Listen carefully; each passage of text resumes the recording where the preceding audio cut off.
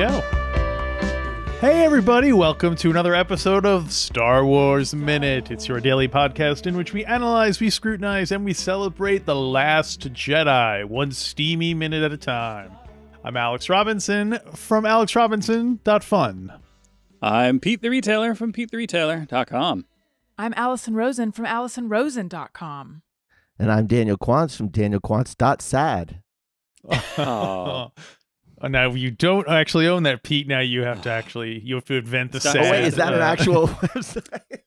It's another bit that somehow I got committed to, and now look at us. Now look at our finances because we're paying for all these ridiculous. Every once in a while, I get an email and it's like, oh, like so and so dot fun dot whatever like some ridiculous thing that somebody said, or like a really long sentence.com that somebody made up, and I was like, yeah, I bought it because it's funny, and then it's like so and so got renewed. I was like, oh.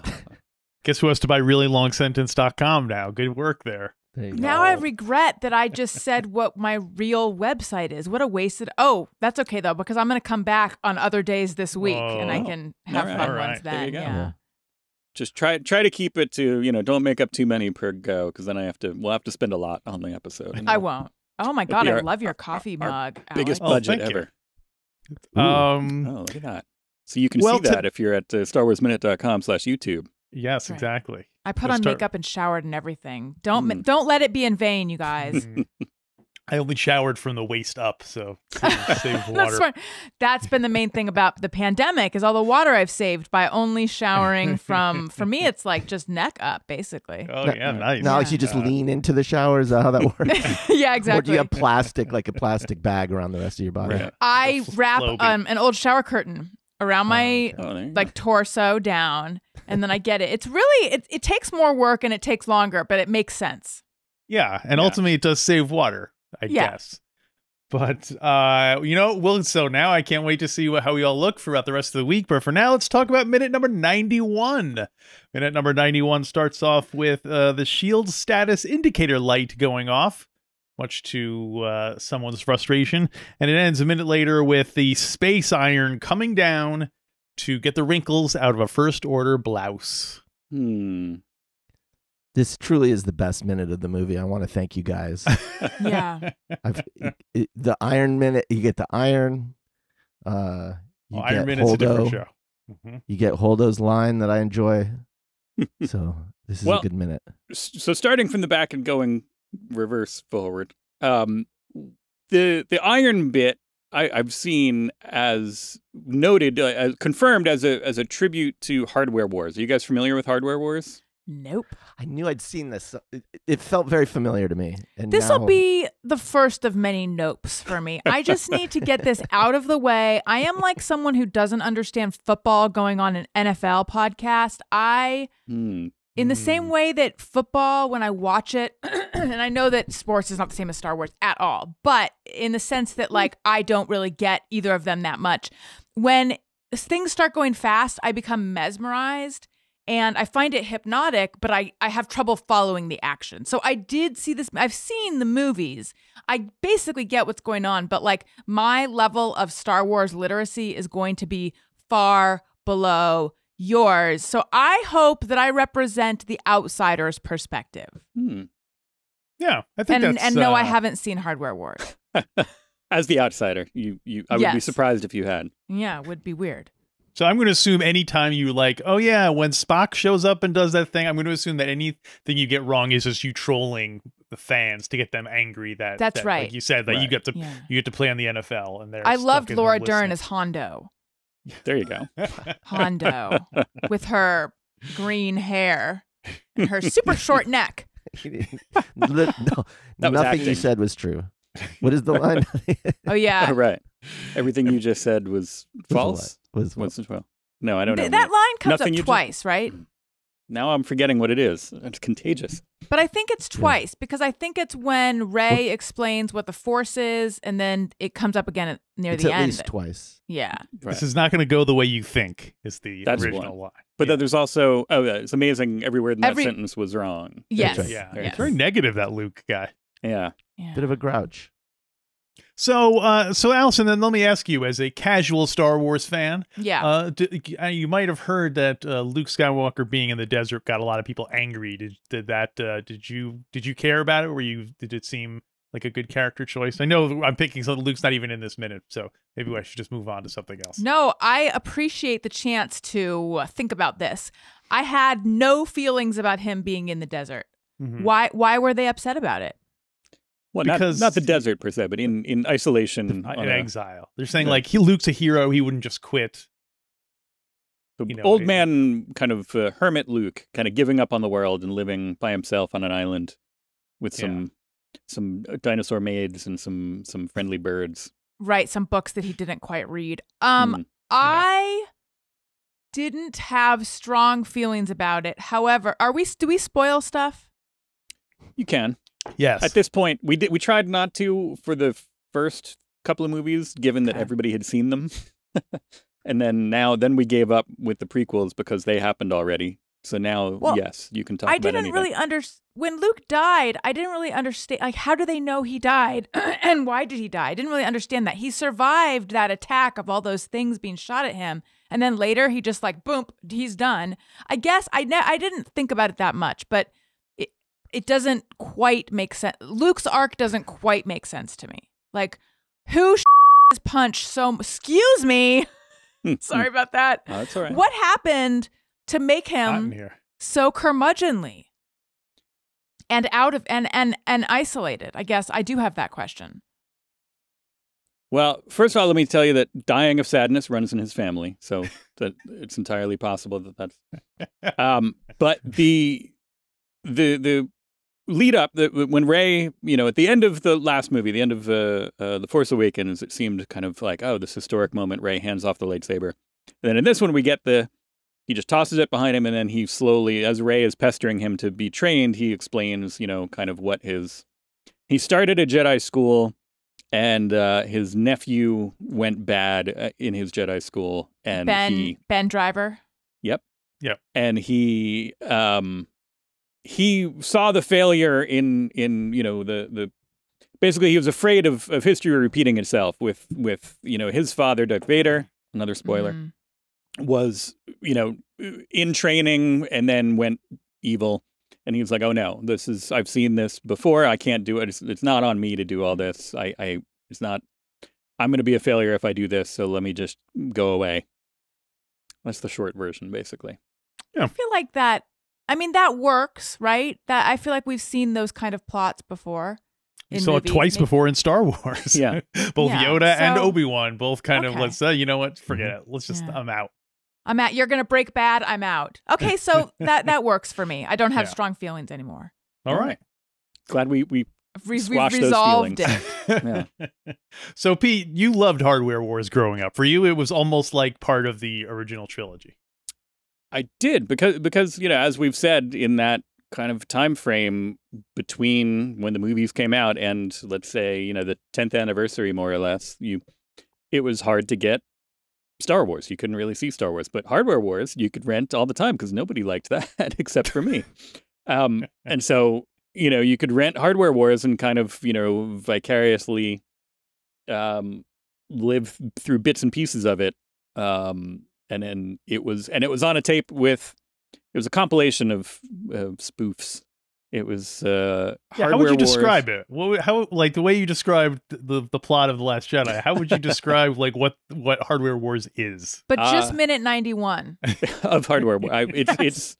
It's only about 3 minutes long or something like that, and it's basically a loose, rough parody of the basic bullet points of the original Star Wars, but with lots of Mad Magazine style kind of pun names. There's Ham Salad and Fluke Starbucker and Augie Ben Doggy. But then all the special effects, the spaceships and all that, are actual pieces of hardware. So they just dangle like an egg beater in front of a black piece of felt, and it's humorous. And at least when you're, 6, it's great. Daniel, we need to rent or I stream this. Find it on YouTube. Yeah, I'm pretty sure it's on YouTube. Yeah, I'm sure it is. But yeah, it was the same guy made Hardware Wars and Closet Cases of the Nerd Kind. Oh my God, I remember that. A little bit longer form, kind of, and Pork Lips Now, which is an Apocalypse Now parody, which I remember all of these. See, there you go. Oh, and Bambi Meets Godzilla was stuck in there, which is the animated short, which is. Where is this genius now? What is he? You know, is he the head of Universal or something? Surely he must be dead by now. Oh. I know he ended up just working on actual Star Wars. He did some stuff for Return of the Jedi because everybody was a fan of Hardware Wars. Let me look him up in the background while you... American filmmaker Ernie Feselius. That's a good way of describing him. He is alive. What else has he done? Other works. Hibernation. Oh, man. In the mid-'60s, he performed with the San Francisco band Earth Mother and the Final Solution. Wow. Does he hate Weird Al? Like, Weird Al had the career that he wanted. Oh, but he was also a founding member of the band Mystic Knights of the Oingo Boingo. Oh. Which evolved into Oingo Boingo. He wrote the song "Hipsters on Parade." So he Danny Elfman. Yeah.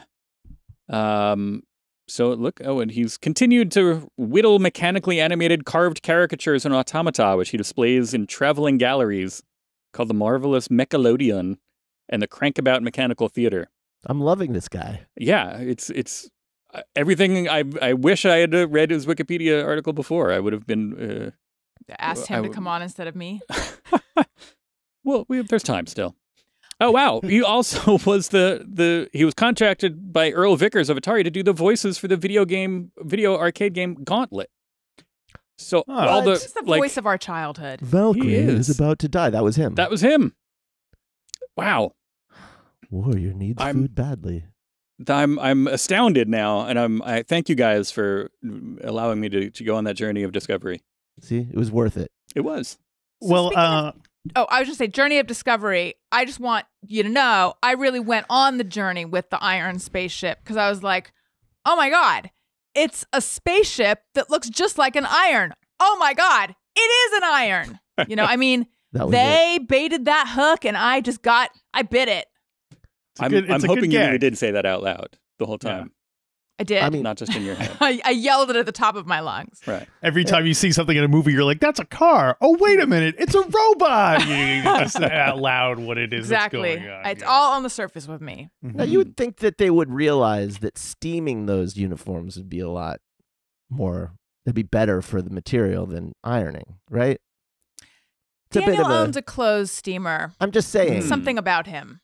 I'm just saying, you can easily singe the fabric. It's probably a polyester, space polyester of some kind.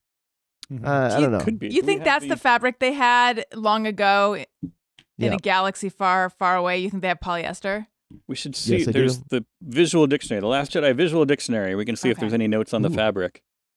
They do talk about the droid. The droid that is doing the ironing is an SO-1P. So it is a droid, not a piece of machinery. This seems like it's be a kind of okay droid to have. The droid that took care of your clothes for you. Yeah. How sentient do we think it is? Well, I thought it was a machine, so I'm surprised. Well, we're getting into that hazy area. It's listed as a 5th degree automaton. So it's basically like the simplest possible droid there is. It's just doing clothes. It doesn't have a personality or anything like that. So maybe it's like Ernie Feselius made it because it's an automaton. It's not sentient like Ernie Feselius. Yeah, it's a whittled miniature automaton. Yeah, exactly. He'd probably be proud to see such a device associated with the parody of his movie. So that was just like a little winking joke for us. I think so. I don't know if it was for us, but it was. Well, I mean, they definitely, even if you've never seen Hardware Wars, it definitely works as a joke where, like you said, you think it's an iron, and then it turns out that it's not. It wasn't really necessary to the story or the plot to know that these clothes are pressed. So I feel like, it was just a little bit of like, tee-hee. It's just telling us where they were. Yes. Right. It was a humorous transition. Although, if anything, it seems like, or it's kind of where they got the clothes, too. So they didn't go the traditional route of knocking people out. They just snuck into the laundry. Right. I like. Who knows how many people it took them to get to that point. To get in there, yeah. Right. So plus that's the way to go too. If you knock out some people, you might not get the right size. You're going to end up with things that don't fit, like Indiana Jones. That's true. yeah. This is a smart move. Hmm. Yeah. So should we move on to Holdo and Poe and the gang? Let's do it. I had one note about the we talked about it a little bit, but the display is there. I just do like the blend of kind of old school and new school on the First Order little console there. Mhm. That it looks kind of like an old school kind of Star Wars 70s, display, but it's also got some newfangles to it. Are you And, talking about the Fangles. control thing that like DJ messed with, or are you talking about the thing that was like an auto harp with all the little like almost red looks like a lines. guitar auto harp at the very beginning of this minute? That one, right? Yeah. Yes, the That- auto harp. Yes. Okay. So the force field on the big ship is just bands of force field instead of one big force field. Couldn't they slip between the two, The tines. or is it? Yeah, it seems I like don't it. That it's so big that it needs like a series of force. I feel like fields it to was just cover like it. an indicator, personally. Like it Right. was just maybe those are like the generators of the force Mm. field, and it was just showing that one was a little bit on the fritz. But Got it. that would seem like a bad design if you kind of had like It's like it's like Wi-Fi. Like it has a bunch of Wi-Fi repeaters going across it to right. and like if you knock one of them out, there'll be a little zone there where you can kind of wiggle Right. through and not get Yeah, a dead yeah. spot. From personal experience, I can say that's not going to work if they have to connect with someone via Zoom There you go. Mm. from the ship. If the pandemic hits and they have to do some ship Zoom podcasts, I recommend against that. Right. Well, Snoke's podcast is It's terrible. yeah. I've never been a fan of the production values on that show. I have Snoke- things to Snoke say about how podcast sucks. disgusting his face is, but I don't think he's in this minute, so I'll hold it. Speaking of Holdo. Well, Mhm, before that, I was nice. going to bring up Oh. Imperial Officer Rumatar Shea. He is the one who looks at the screen and is like, "What?" And played by actor Akshay Kumar. So his name, the character's name is Rumatar Shea. His name is Akshay Kumar. So getting a little bit of He should have been like, what? Like, and said something, out loud. So he'd be Like Allison at the memorable. movies. I think Yeah, they did right. I've been kicked. You have no idea how many theaters I've been kicked out of. Oh my God. Yes, I saw him and I thought, do I need to know who this is? I don't think so. I mean, no offense to this guy. He seems lovely. I'm just saying, I got to kind of do triage on my understanding all the time. Sure. Yeah. I feel bested because normally I try to track the Imperial and First Order officers, and here Alex beat me to the punch with that one. Oh. So We're a I team. apologize to everyone at home. Who had their money on you? Star Yeah. Wars Minute. Holdo, Holdo. Hold a on. stormtrooper and a who now are doing a what, you say? My favorite Dr. Seuss book. Holdo, here's a who now. It is a little bit. It's a little bit goofy. Mm. And I also think it this whole scene in general for her, not the best take they could have gotten from noted good actor Laura Dern. Like she's good at Yeah. things. And then this take, I'm like, I'm not feeling it so You much. feel like she should have yelled, "I will not be rich." She should have, just anything from, she should have taken off her sunglasses and just stared in amazement or something. I like her commitment though. She's a pro. Yeah. I feel like this whole movie, she's in it. The wig's I doing liked her. half I- the work. Yeah. Yeah, Yeah. overall, I'm happy with her here, and I believe some of the stuff with her and when she's got kind of a 1-to-1 with Poe, but I think this is not the Was it not? Did she not seem incredulous enough for you? partially, but not just this line, but this scene where she's kind of where she says something about like we don't have time for this, and we gotta Right. it just seems a little bit like Right, I'm you not gambled. believing you. Maybe it is. Maybe she doesn't seem flustered enough. She should be. When she was like, "You gambled our last," I'm messing up the lines, but like our last remaining whatever on bad odds. I thought that was weird linguistically, like to refer to this as bad odds. Oh, Bad Odds was a planet that there was a horrible massacre. You missed it. That was in the beginning of the movie. Well, this makes sense. Should have seen then. that coming, I guess, living on that planet. Yeah. Because how does she know it's such bad odds? I mean, but maybe it is. I don't know. Well, I don't understand. From a story perspective, like, she was just told that, you know, Finn, who's not just a stormtrooper. I mean, they know who that guy is, and Rose, Unclear. arguable whether they know who she is. Right. They do know who Finn is, right? Well, he's only been with the Resistance for like 3 days or something. So Oh, is that right? But he was famous to Rose. But yeah. Holdo might, you know, she was on her own ship, you know, part of a convoy. It might have been. The guy just got injured from fighting with I'm trying to remember the last movie, but didn't he get injured fighting with Kylo Ren? I mean, like, I feel like they at least should know who he is. And for her to just dismiss the plan, which seems like a legit plan, just like, we're not even going to bother with that. Like, you have 2 people on that ship who might be disengaging the tracking device in a minute. Shouldn't you at least see if that works? I didn't quite get her dismissal of that entirely like that. What I didn't get about it was okay, so her plan is to get everyone on the shuttles and get everyone off the ship.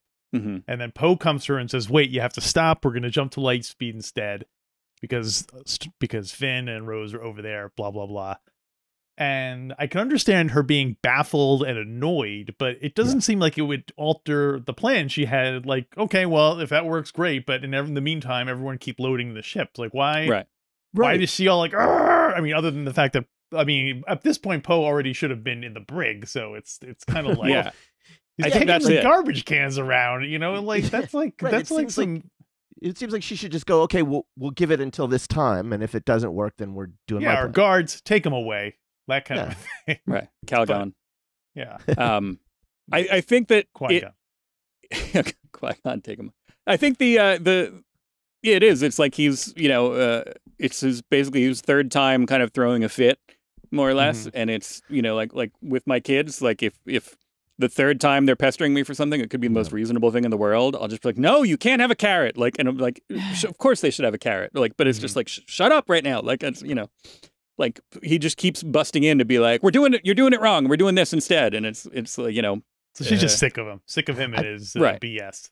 Yeah, I mean, you're right, because I know his plan. I know, or at least at this point in the movie, think it's going to work. And still, I'm on her side. Okay, good. Me too. Because my God, this dude. Yeah. I found myself on rewatch just, I don't know how the fan base feels about this character, but like, I just do not like Poe. Like, he's arrogant. I don't find him, I don't know anything about him except he's like a hot-headed flyboy, and he had a relationship with Kerry Russell, which, you know, kudos, right? But like, sure. But and then he was a spice runner. Kerry Russell was in these movies? She's in the next one. She's the next one. Oh. Behind a But, like, helmet most of the time. But what's there to like about him? I like him. Okay. I like him. Yeah. You know, he's charming, certainly. And when he's not arguing, you know, uncontrollably, which is kind of the way he is painted here, you know, and I think that kind of, you know, goofy, he's kind of like a Han Solo-esque character, but more on the team. You know, he's not like rogue, like he's going to go. It's kind of, you know, Han Solo is essentially split into 2 for this movie. He's more like Captain Kirk. A little bit, yeah. Wait, who's the other one? Finn? Well, yeah, Finn and Poe both kind of take elements where, you know, Finn kind of always just is, for the beginning, at least in the beginning, is always just kind of looking out for himself, or, you know, once he kind of attaches to his friends, he's just looking out for them. He's not on board with the rebellion necessarily, the resistance. Whereas Poe is very resistance, but also he's the kind of cocky flyboy. He's like a blue light special, blue flame special, whatever they called Keanu Reeves in Point Break. Oh. At the very beginning. Nice. Yeah. You're a real blue light, blue flame special. I don't even know what it means, but it's what you guys are talking about. I guess like Top when Gun. I think about it, like, Han wasn't given a whole lot of, you know, character development either. Right. I think it was just the charisma of Harrison Ford. But yeah, for some reason, he just rubbed me the wrong way on rewatch. It's weird. I didn't have that feeling the first time. Yeah. No, it's understandable, and they do, you know, their characters kind of twist and turn a bit, in ways that it took me a while to warm up to Poe, but I like him now. Not right now, not in this scene. I think he's wrong, of course, still, but I mean, he should like be the character executed. in general. Yeah, what he did. I like him, come but on. he really should be before a firing squad by this point. Yeah, I mean, like what he did is up. Yeah, I would kill him with my own bare hands, but I do like him. Rip him from limb to limb, but I find him charming. He definitely. Well. So he in this. It's this minute, right, that he stages a They draw their guns. an actual mutiny. Which there's a separate Wikipedia page for Mutiny on the Raddus, which is a fantastic. That should be its own little movie. That's the name of this ship, the Raddus. And does it have the list of all the other conspirators? I was hoping you had that. I found, of course, there's Cato Kokonix and Kai Thrinali. Mm-hmm. Which one is the kind of horse face alien? The Muppet, yeah. That's Kai Thrinali. It's frustrating because that race was invented for The Force Awakens, and they're called Abednego, and all of the members of that race their names are Beastie Boys puns or Beastie Boys tributes. How fun. Except for this one mistakenly got tagged with the wrong name at some point, and so he's just Kai Thrinali, and everybody's like, oh, what? He's like, just one of the fat boys. What are the other ones? The first one that we saw was L.O. Asti, which is, of course, hella nasty. And then we met, earlier in this movie, we met Slow and Low. And I'm trying to remember, who's the gotta one? fight. Brasman Key was he's another one who's in, I think, the end of Force Awakens. And then they've gone and made a lot more. They don't name them that, you know, in the J.J. Abrams is a noted Beastie Boys fan, and I think he just named L.O. Asti, and then the people running the show behind the scenes with doing the visual dictionaries and stuff like that, like Pablo Hidalgo, they're just doing it in tribute to that. They're like, oh, let's see if we can keep it going, and then they already dropped the ball. One movie in. Exactly. Well, now they need to, you know, Ad Rock and Mike D need to get back together and do a tribute song to MCA called Kai Thrinali somehow, or somehow work that, you know, make it kind of retroactively. You know, they could freeze a bird. Use some old like voicemails of Adam Yout. Into that. So there's a unidentified blonde lady. She was the one I was not able to identify, but I think the other gentleman there with the scruffy beard is Nodin Chavdry. Nodin Chavdry, who's later on in the visual dictionary. Nodin. He's in there, played by actor Navin Chowdhury. I wonder how they came up with that name. Yeah, Nodin Chavdry. Can I shoehorn in this moment my big revelation as to how George Lucas came up with the name Lando Calrissian? This is good. If this has not already been... Yeah. I mean, a lot of these things, I haven't been plugged into the fan base. You know, I basically grew up with it, and then it was just in the background of my head swirling around, but I wasn't like in communities. So I don't know what y'all know. All right. But I realized that there was a morning when George Lucas was having breakfast, and he was trying to come up with the name of this character, and he had his raisin toast and his butter. And he looked at the butter, and it said Lando Lakes, and the toast said California raisins. And it was Lando Calrissian. Thank you, everybody. That's a good one. I have to do my part. I like it. Yeah. Well, we have to mail that to Tony Thaxton. Will be happy to know that the California raisins were mentioned. He gets it. He just perked up right now. Yeah. Somehow his ears were tingling. He's like, "What's going on?" Are they canon? Tony? And no, the California raisins. Tony should be canon. Tony is kind of. Yeah, the Duns Thaxton is a bird, I believe. Right. Okay, dumb person question. Someone explain. I know what I majored in English. I know what the canon is, but explain how you nerds are using canon. It's like a big metal tube that you put something in the end and shoots. Right. T-shirt. I've heard, Daniel, I've heard you and Tony kind of just toss it around, but I don't exactly get how it relates to something like Star Wars and the Star Wars universe. Well, originally it was just kind of whatever they came out with was Star Wars, and then at some point, they a little while. Like, I don't remember if we had issues with canon and not canon before the. Allison, before you the need to break. understand. Yeah, you need to understand that there's like tons of books and No, I comics get that, and yeah. like extended stories Yeah. outside the movies. Right. And so is Magazines, canon anything role-playing that guides. has ever been published? Canon is anything that Star Wars? counts. Anything that counts. Right. So who decides that? Well, Lucasfilm. well, he said and adjusted his tie. Actually, When they, I think it was either right before the Disney purchase or right after, but they basically said, okay, everything that happened that wasn't in the movies doesn't count anymore. So only the movies and a couple of the animated kind of shows that had the stamp of approval count.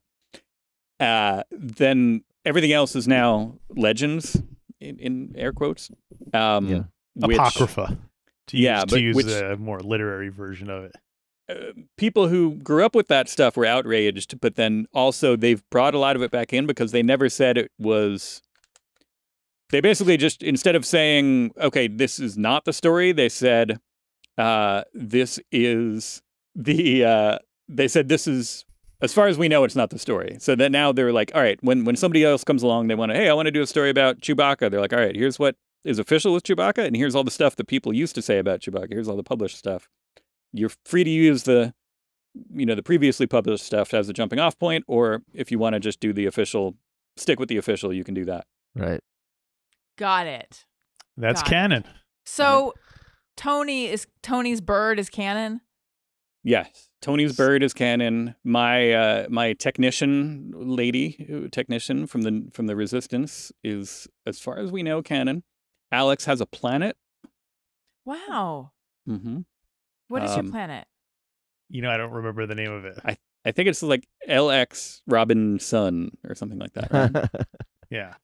Okay. So, well, Allison, you already said you're coming back tomorrow, so you can throw out some more domain names for Pete to purchase. So, I can't wait. Get I my guess wallet.